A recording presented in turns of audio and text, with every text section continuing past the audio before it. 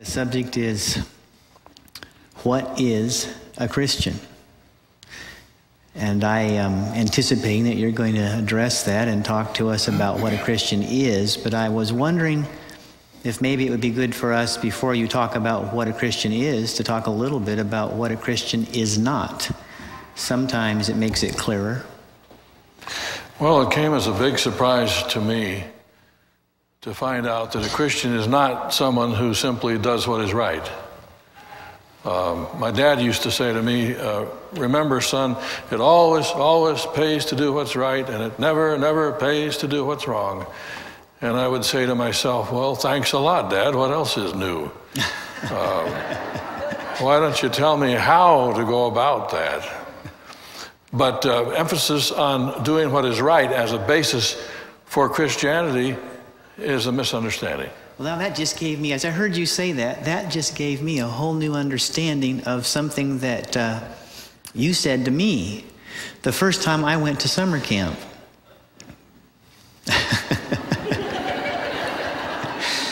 As we were driving all the way from our home, several hours to go to summer camp at Camp Wawona, you were taking me up for my first trip to Camp Wawona.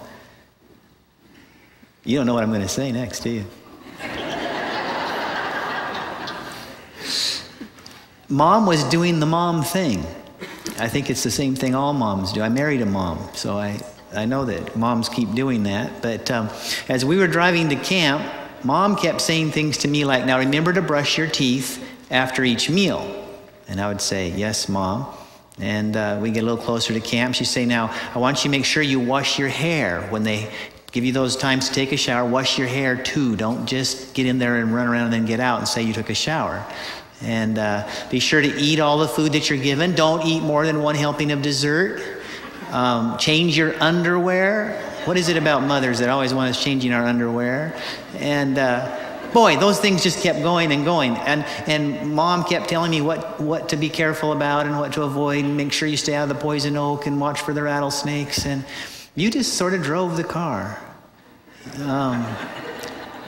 But as you dropped me off and put my suitcases down in front of that cabin, I'll never forget, and I guess I was probably 10 years old, you said to me, George, nickname you gave me, which I've never cared for.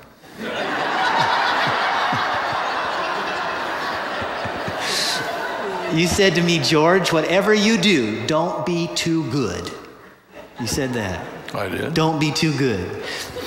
Now, I don't think you were saying that I shouldn't obey my counselor, but I think even clear back then, you had a healthy dose from your dad about do what's right, do what's right, do what's right.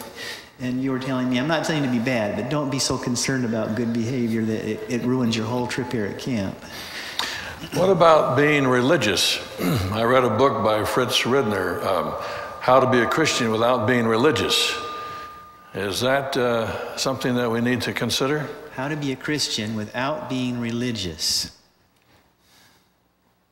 Well, what is religious?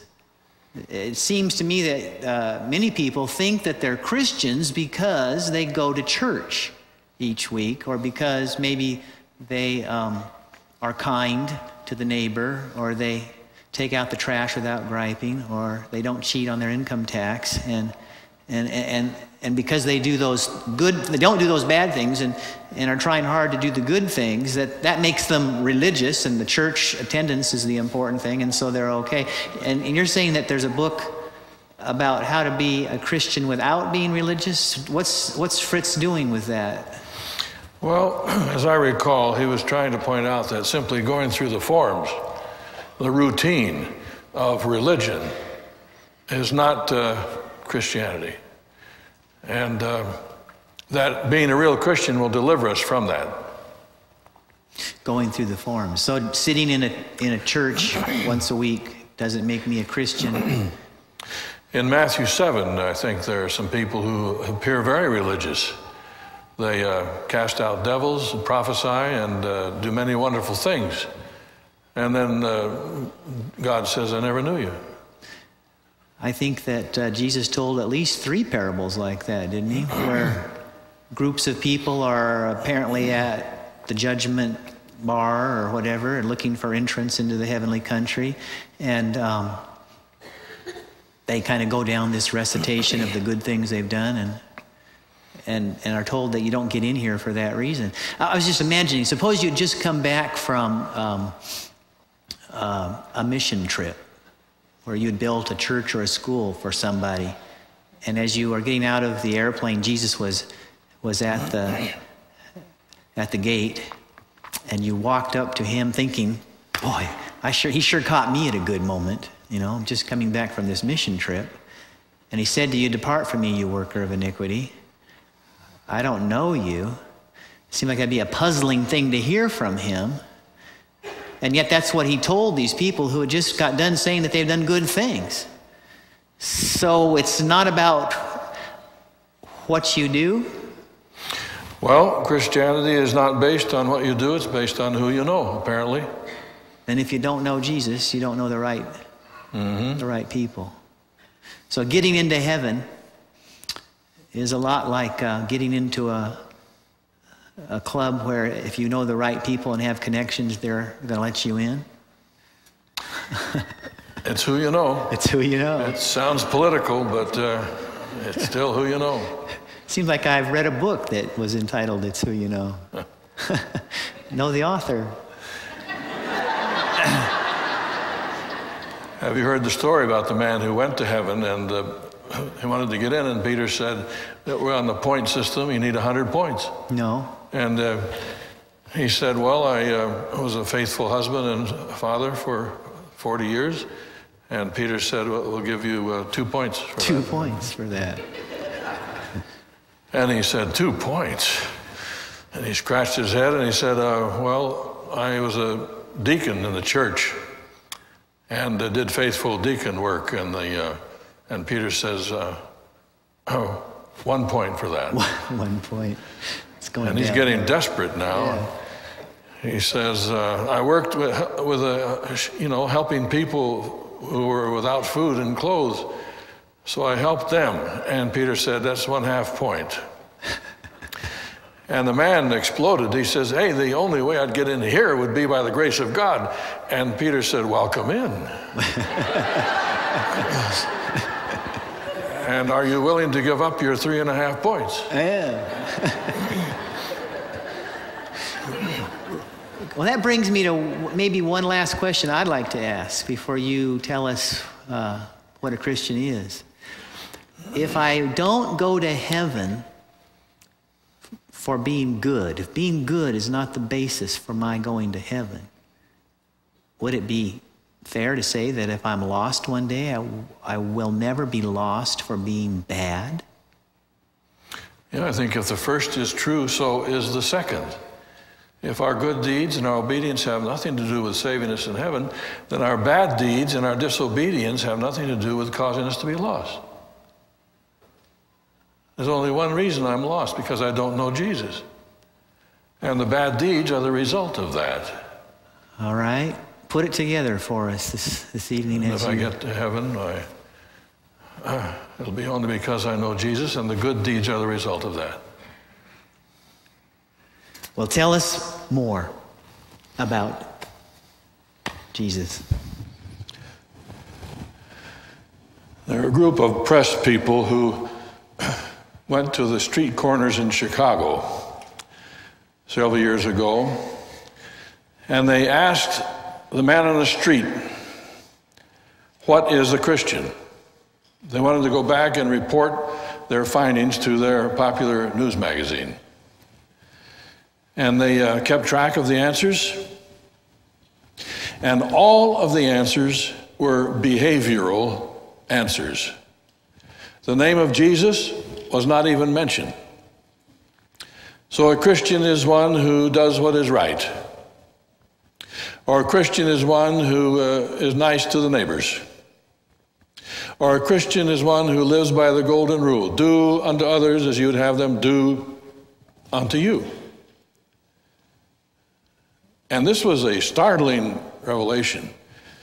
These are not all people of one denomination. These are people of different faiths and of no faith.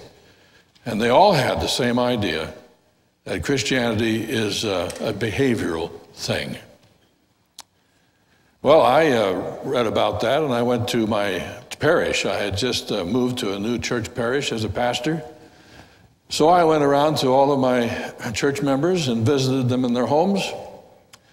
And after we had talked about son and daughter and the pictures on the mantle and the canary and the dog and the cat, I asked them all the same question.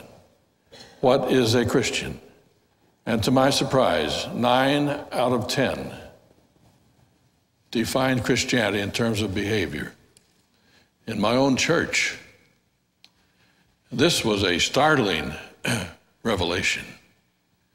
Because if this is my idea of what a Christian is, it's going to have a big influence on my entire Christian life. And one of the biggest things that comes with it is uncertainty. Uncertainty. My boy did this in the academy, high school years. Asked the students what a Christian was, and they gave, again, behavior answers. And then when he said, if Jesus was to come tonight, would you be ready? Would you be saved? And they said, no way. Why? Because I am falling and failing. So it influences the problem of assurance and certainty in the Christian life. Well, how did the term Christian come about? You read about it in Acts 11, verse 26, where it says the disciples were first called Christians in Antioch. Why were they called Christians? Can you guess? It's because that's all they could talk about. Christ did this. Christ went there. Christ was this. It was all Christ, Christ, Christ. And the people said, well, why don't we call them Christians? That's where they got their name. And according to a little book that I read one time called Steps to Christ, there are 2 ways by which I can be sure of whether or not I'm a genuine follower of Christ. Of whom do I love to think, and of whom do I love to talk? I have talked with parents who were discouraged because they brought up their children in the church and in the church school, and their children have left the faith. And they say, I don't understand it, because they know it. They know it. They learned it in Sabbath school. They learned it in church. They learned it in church school. They know it. Big clue. Doesn't have to do with it. It has to do with whom. Of whom do you love to think? And of whom do you love to talk? And the big question is, did those young people hear their parents talking about Jesus? Or just about, again, it? So these are 2 big tests that we can ask ourselves, even here tonight. Of whom do I love to think? And of whom do I love to talk? Now I'd like to remind you that a Christian is one who has accepted John 3:16. John 3:16. I remember when the new versions of the Bible began coming out, and a great radio preacher that you may know about was very discouraged and unhappy about the new versions. The Revised Standard Version he called the Revised Standard Perversion. And he didn't like it.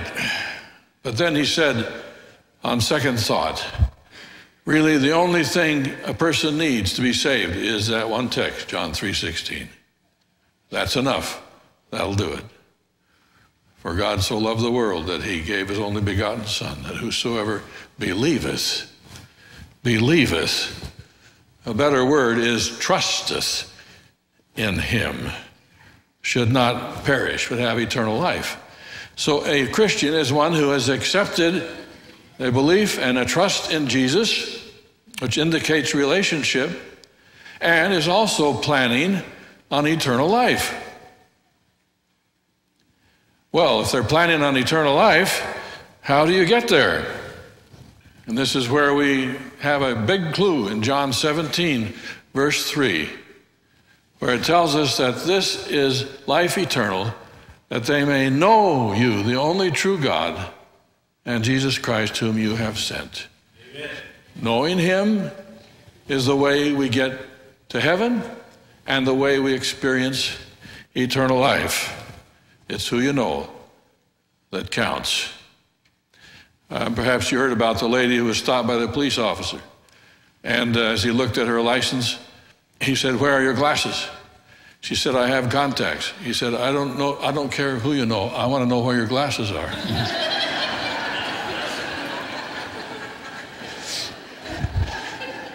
And this is a very significant question to ask concerning faith and eternal life.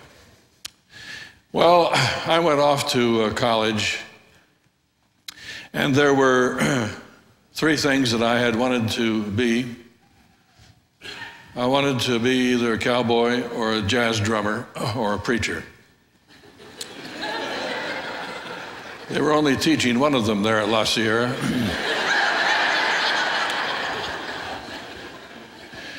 So I signed up for the ministry, studied to be a minister.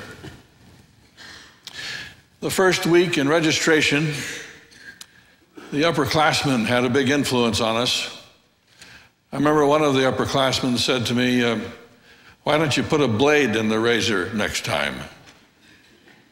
And another one said, "You could stand a little closer to the razor when you shave." And so I began to shave more than once a week. And then they said to me, "There is a class that you need to take here on the life of Christ." I said, "I've taken that kind of class before. I have memorized his journeys, his miracles, his parables. I have been over that ground." "No," they said, "take this class by this particular teacher." I said, "Why?" They said, "Just do it." "But I need to know why I'm supposed to do it." And they said, "Do it." In other words, shut up and eat your mush. And I was impressed by them enough to sign up for that class. I went to the class, and I took a paper and pen and was ready to take notes and feed those notes back to the teacher at the end of the quarter. But we found out that we don't take notes in this class. Nobody did. He never asked us to memorize any text or parables or miracles or journeys. All he did was get up and talk about Jesus. He loved to talk about Jesus. Apparently, he had been doing a lot of thinking about Jesus. I didn't know there was that much to say about Jesus, but he went on and on every day, and our hearts were strangely warmed. He loved to talk about how Jesus treated people, and we came to the conclusion that if Jesus could treat people the way he did, there must be a chance for us. After his class, instead of running to the gym to throw baskets or going to the cafeteria to eat, we'd find ourselves walking across the campus or sitting down on a bench and thinking about Jesus. It was a phenomenal experience. I've never forgotten that. But the course was finished, and we went on to other more important things like Greek and U.S. government. Oh, I'd rather read the telephone book. Important topics and subjects that we were supposed to have in a liberal arts education.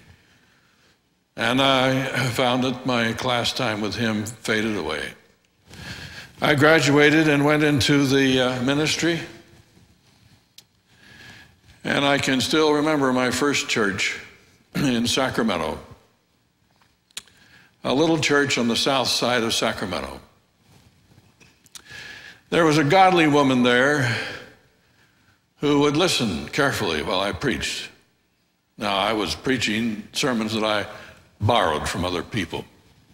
I borrowed from my dad, my uncle, from D.L. Moody, from Charles Spurgeon, from Bunch, and from different good preachers. And I never had really much to say myself. And I thought about it one day. Our homiletics teacher had told us that don't be like the man who did that. He had a well-read woman in his audience, and every time he'd say something, she'd say, "That was Moody." And then he'd say something else, "That was Spurgeon." And it just irked him. And one day he couldn't take it any longer, and he said, "Shut up." And she said, "That's you." That was the first original thing that he had said. And I found myself in that trap. And she picked up on it. And one day she met me at the door after church, and she thanked me for my sermon. She was very nice. And then she said this: "It'll be a wonderful day when you get to know Jesus." Ouch.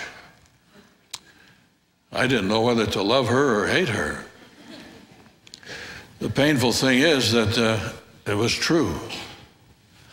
I would go back and I would try again, and several weeks later she'd meet me at the door. She was always kind. She smiled and shook my hand. "It'll be a wonderful day when you get to know Jesus." And it was good for me. Sometimes congregations don't realize how much good they can do the preacher. It's a two-way thing, not just preacher helping congregation, congregation helping the preacher. Well, about that time, we had a general conference in San Francisco. I went to the general conference, and there in the auditorium, there were 10,000 delegates inside and 10,000 people wandering around outside in the halls. And as I was wandering around in the crowds, suddenly I came face to face with my old Bible teacher. And we began talking, and we hadn't been talking for 30 seconds, and he was talking again about Jesus.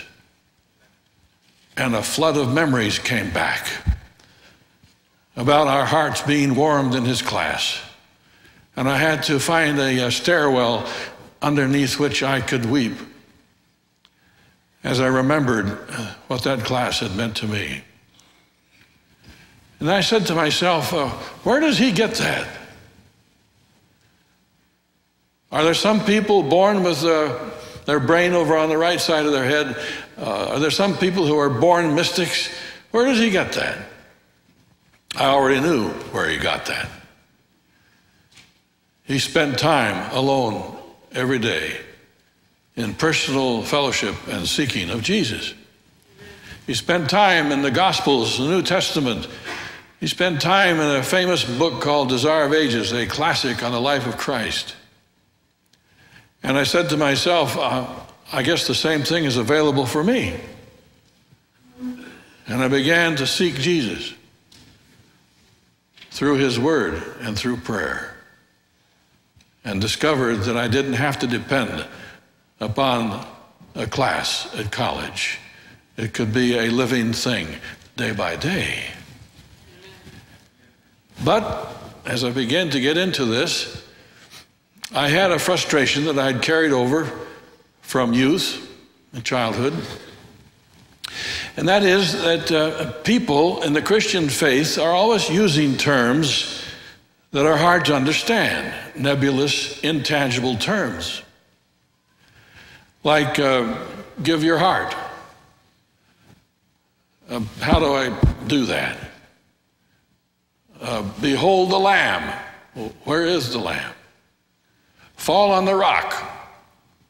How do you do that? Repent.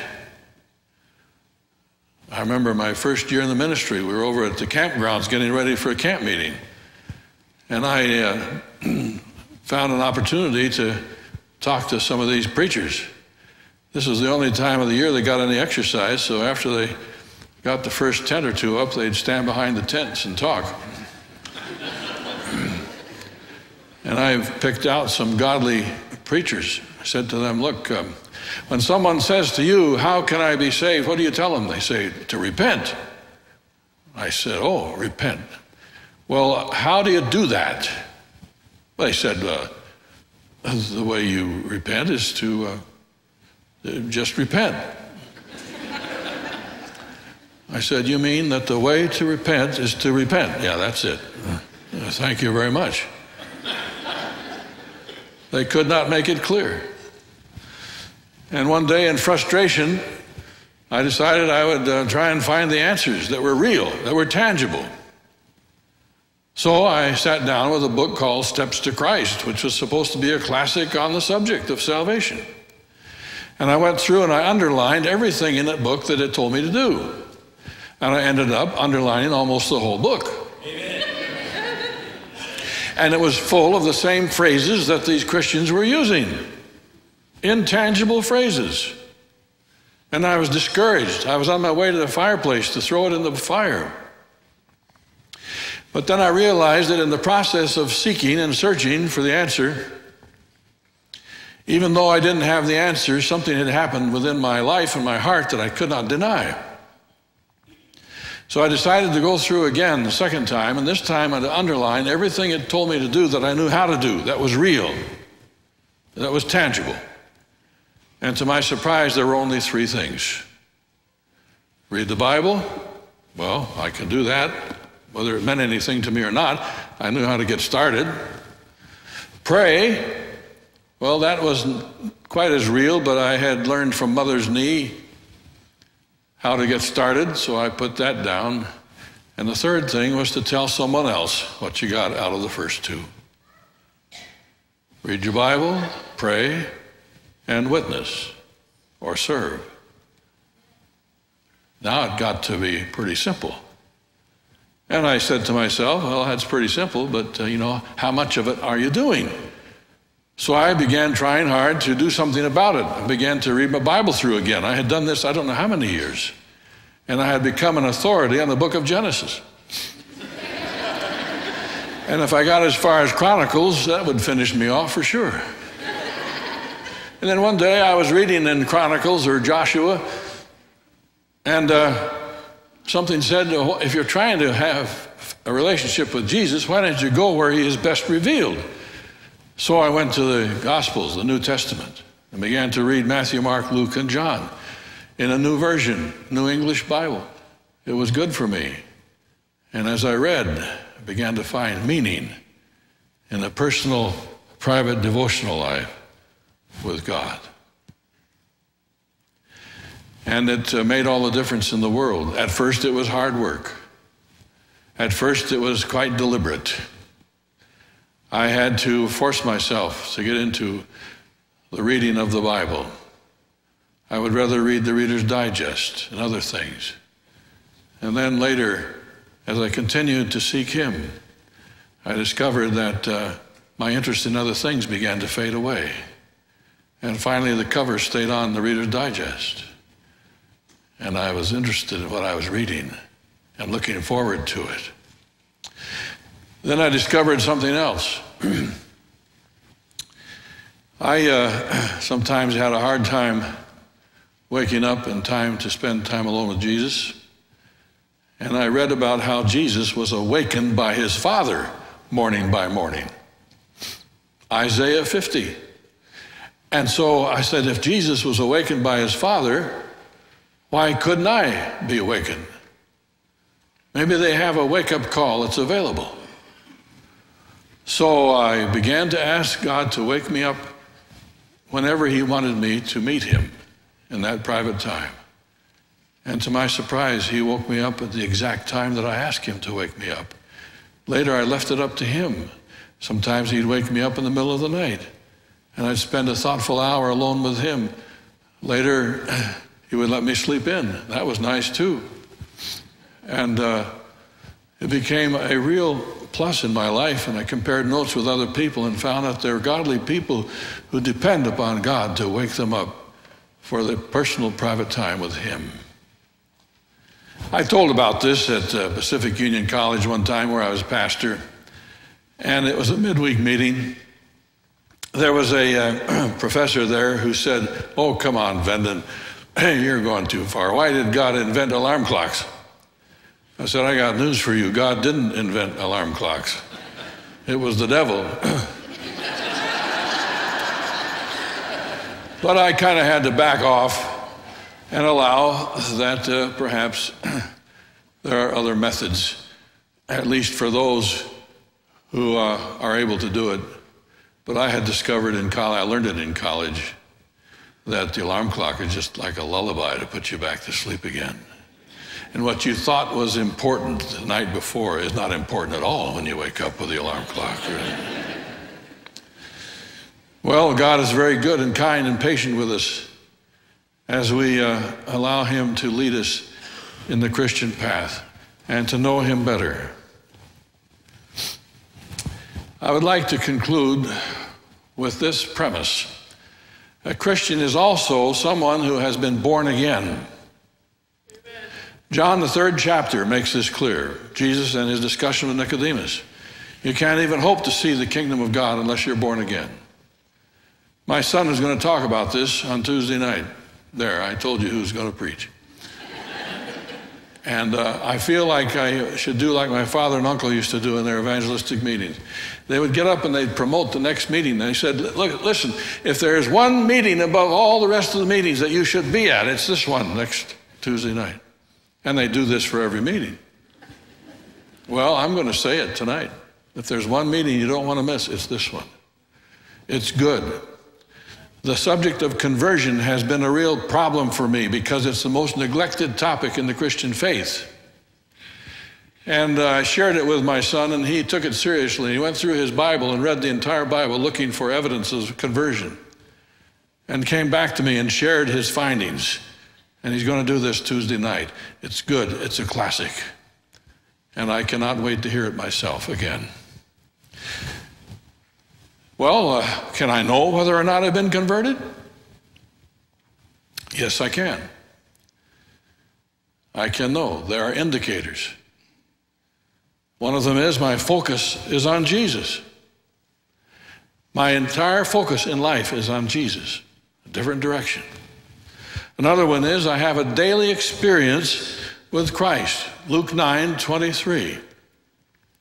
If we will follow him, we need to take up our cross daily and follow him. Another one is I have a deep interest in the Bible. John 5:39 and 40. Jesus said to the people that at that time, he said, you search the scriptures because you think in doing that you'll have eternal life. But they are they that testify of me, and you won't come to me that you might have life. So we search the scriptures if we've been born again. We have a meaningful prayer life. Luke 18:1, Jesus said, men ought always to pray and not to faint. We have a desire to witness, and we see God's purpose for the Christian witness. Mark 8:35. He who tries to save his life will lose it, but whoever loses his life for my sake and the gospel, the same will save it. If my primary interest in being a Christian is to get myself to heaven, I probably won't be there. If my primary purpose for being a Christian is to share with someone else the good news, then I will be there along with them.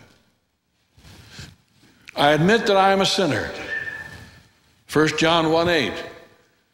If we say we have no sin, we deceive ourselves. I admit that I'm a sinner. So sometimes I meet some of these good people who tell about how they haven't sinned in 3 years. And that's their biggest sin right there. No, I admit that I am a sinner. The Apostle Paul did. He said, I'm a chief sinner, even though he had been a Christian for 14 years. And we need God's grace on a daily basis. We have love for others. 1 John 4:7 and 8. He that loveth not knoweth not God, for God is love. And instead of being among the crowds of people for whom the only good news is bad news about other people, we now have a love for other people. I heard a preacher say one time, it's too bad that the gospel is good news. If it was bad news, we'd be happy to pass it on and the work would be finished a long time ago. No, we have a different attitude toward others. Romans 5:1, we have peace with God. Being justified by faith, we have peace. And finally, we don't sin anymore. Really? Shall we leave that there? You'll find that before we're finished with this seminar, this is one of our major points. The problem of sin is not a problem of doing bad things. Sin is not the transgression of the law. Oh, someone says, that's what the Bible says. I was talking about this in the Philippines a while back, and I can see a man down here, sitting here. He said it out loud. That's what the Bible says. No, that's not what the Bible says. The Bible says that transgression of the law is the result of sin. Doing bad things Disobedience is the result of sin. Sin is living life apart from God. That's what sin is. Not having a relationship with God is what sin is all about, which results in the transgression of the law. And so the person, according to 1 John 3:9, who has been born again, does not sin. His seed remaineth in him. And if you want a clue on that, you go to 1 Peter 1:23, where we're told that the seed is the Word of God. If the Word of God remains in my life, and I have time with God day by day, then I'm not sinning anymore, even though I might still be falling and failing in terms of the momentum of past mistakes. And the disciples learned that. They chose not to sin anymore, except for one of them, because they had found that they wanted to be with Jesus. They still fell and failed and bickered about who was going to be the greatest. But they still didn't sin anymore because they were living life in relationship with Jesus. And you can choose that too. It's a doable, it is mission possible. Amen. And we can all be Christians if we're really interested.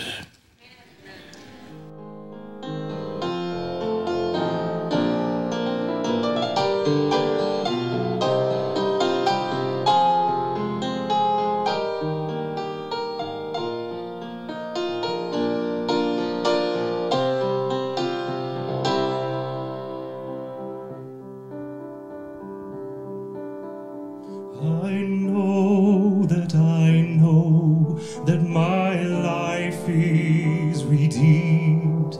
I know I have found what some only have dreamed.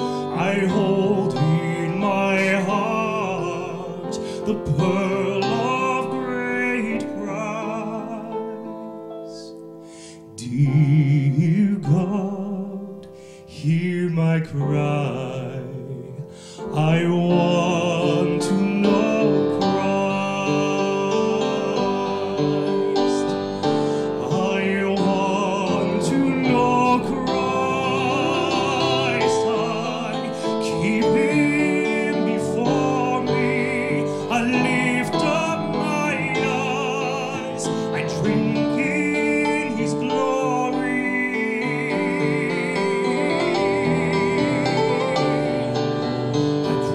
Toward the goal, his goodness unfolds. March on, oh my soul, I want to know.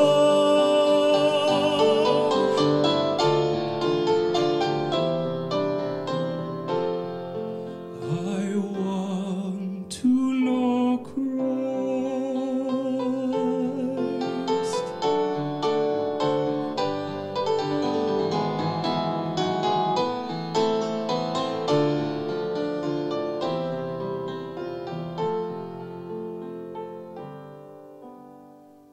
I know that my path is the way of the cross, so I count what I gain and forget what I've lost.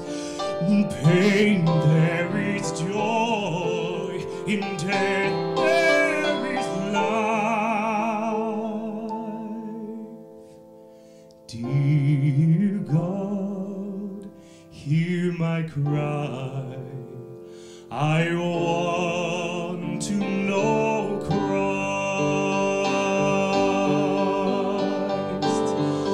I want to know Christ.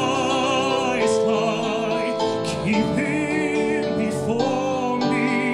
I lift up my eyes, drink in his glory.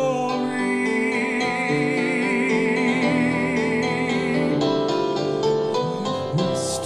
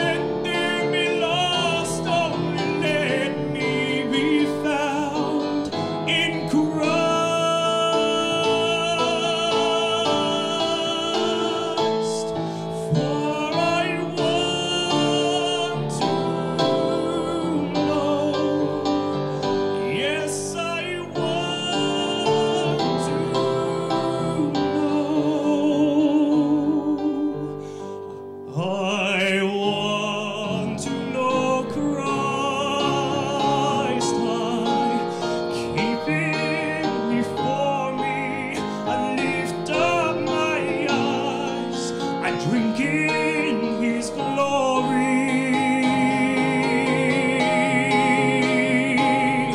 I press toward the goal, his goodness unfolds.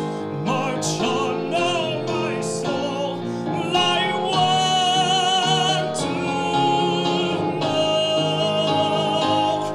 Yes, I want to know. Oh, I want to know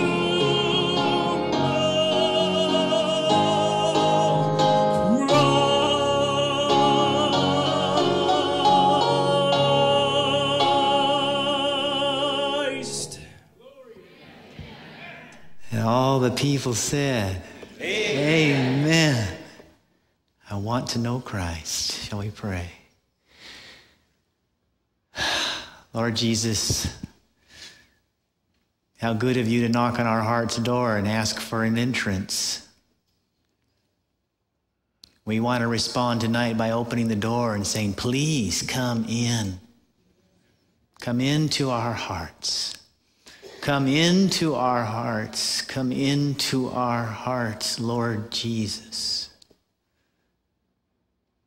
Come in to stay. Come in always. Come into our hearts, Lord Jesus. We want to know you more. And we pray that you would dispatch all of the angels of heaven and the Holy Spirit to do their good work in our lives and our hearts, drawing us ever closer to Jesus. Enable us to press towards the goal, to march on, oh my soul. We want to know Christ. In Jesus' name, amen. Amen.